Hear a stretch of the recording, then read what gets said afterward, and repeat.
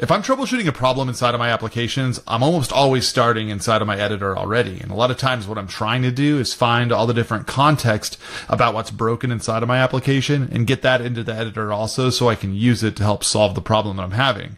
And this is why the MCP server from Sentry is so useful, because it makes it really easy to grab all that different context from Sentry that we already know around your application performance or the different parts that are breaking and get those over to help debug problems easier. So I'm going to show you how easy it is to get set up using it.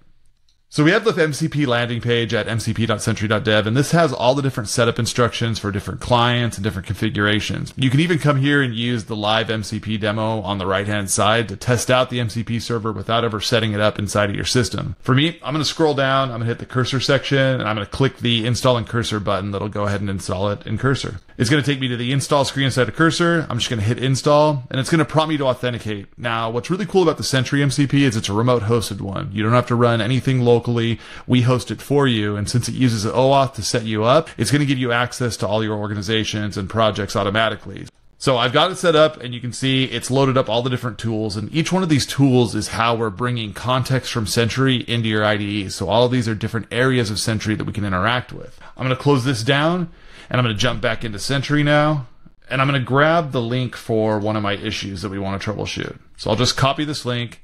I'm going to head back into cursor, and I'm going to open up the chat window, and I'm just going to say, fix this, and I'm going to paste this in. And now the MCP server is smart enough to understand how to take this URL and extract out the important parts of it to find how to fix this issue. So it understands the organization, it finds the project associated with it, and then it also goes down and finds all the issue details. Now I'm using Seer, Sentry's AI debugging agent, and I've got all the automation set up. So every time a new issue is created inside of my environment, we're setting up a fixability score, and then we're using that to determine what we want to do with Seer. So in my case, I have the root cause and solution steps automatically set up. So it's going to run both of those every time a new issue comes in. And you can see inside of the MCP server, it's grabbed that automatically and brought that root cause in as part of its debugging. And it's used that to go and figure out what to fix inside of the application. It's already made that change here.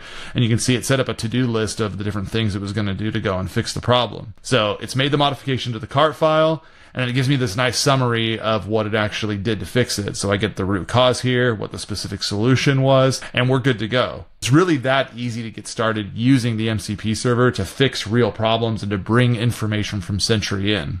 Give the Sentry MCP server a try. We'd love to hear from you around the different ways that you want to use it to debug problems inside of your applications. I'll talk to you soon.